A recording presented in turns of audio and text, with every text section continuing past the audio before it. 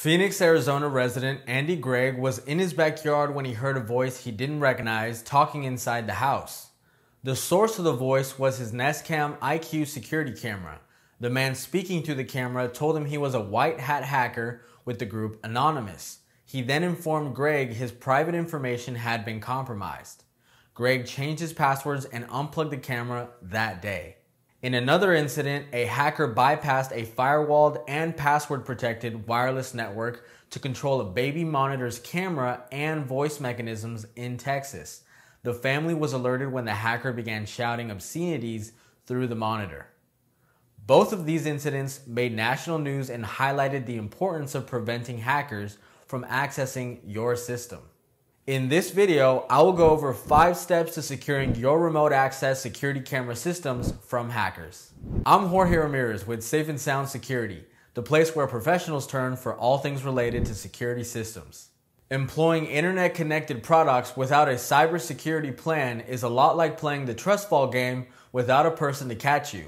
The one thing that has been a constant since the first computer went online is that almost any technology, including remotely accessed security camera systems, can be hacked. However, businesses can avoid these situations by having their CCTV remote viewing systems professionally installed and by instituting good security practices as part of their remote access video security system.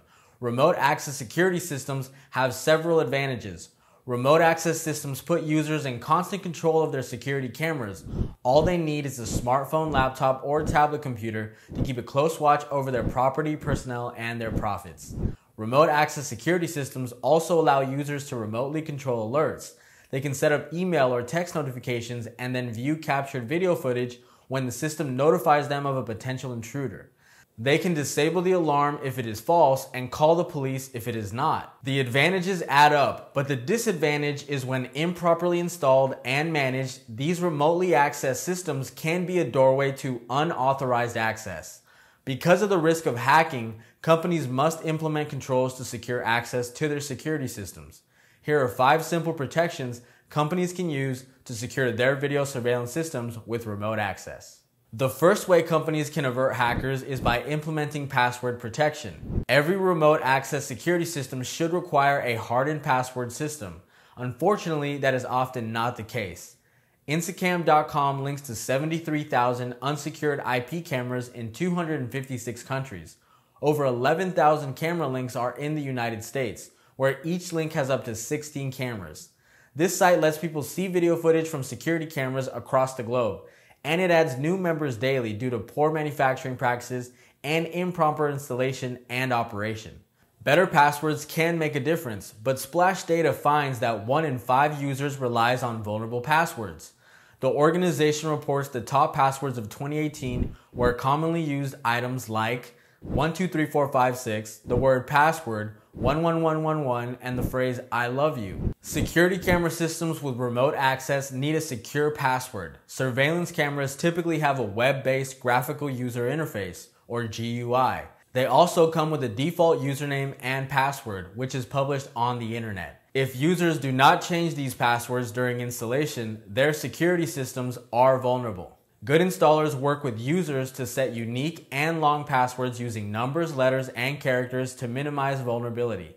And they set a password for each camera as opposed to using the same password for all cameras on a network. A second protection is to focus on firewalls. Business owners and operators desiring to access their security system from their mobile phones introduce vulnerability to the overall security system.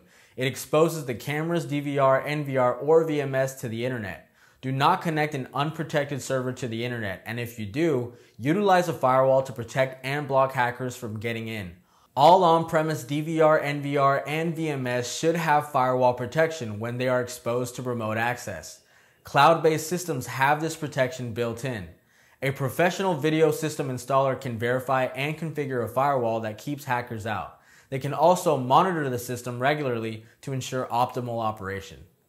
A third way to protect yourself from hackers is to consider the network. When a security system connects to a company's main network and is accessed remotely, it creates a doorway for hackers to walk through. They can then access proprietary data and account information from the main server. Instead, connect the security camera system to a separate network. In other words, one that is not connected to your company's main server. Use of LAN if the two systems cannot be separated. Another protection to put into place is to update your operating systems regularly. All security systems rely on operating systems. They can be Windows or Linux based. Both come with inherent security vulnerabilities. The best way to avoid problems is to track down system vulnerabilities and install all security updates to your operating systems. This must be done for every component in a security system, from the DVR, NVR, and VMS to the cameras themselves. Your security system provider can help you update your operating systems regularly. The final step in securing your system is by practicing good encryption. There are 3 ways to encrypt network video streams, according to Encrypting Network Streams, an overview of why and how to encrypt network video by Access Communications. HTTPS is the standard means of protection used to encrypt traffic between clients and servers. TLS, or Transport Layer Security, is used to create a secure channel where the HTTPS traffic is tunneled. If the server has a certificate authority signed certificate, companies can validate that they are accessing a legitimate server and not a malicious computer impersonating the camera. The access document further notes that video is transmitted using RTP, real-time protocol. For encrypted video, the client needs to request that RTP stream over HTTPS. HTTPS TLS may use different types of ciphers. The cipher that is most commonly used is AES, Advanced Encryption Standard, which provides key lengths of either 128 or 256 bits. Access cameras come preloaded with a self-signed certificate and are HTTPS enabled. This is enough for a client to safely access the camera remotely. SRTP is an extension of the real-time transport protocol. It is used for point-to-point and multi-point data transmissions. SRTP encrypts each RTP packet. SRTP can also be used to encrypt streaming media. If you need to perform administrative tasks such as changing a camera configuration, HTTPS must be used. VPN provides a secure tunnel and can be used to securely link to remote networks.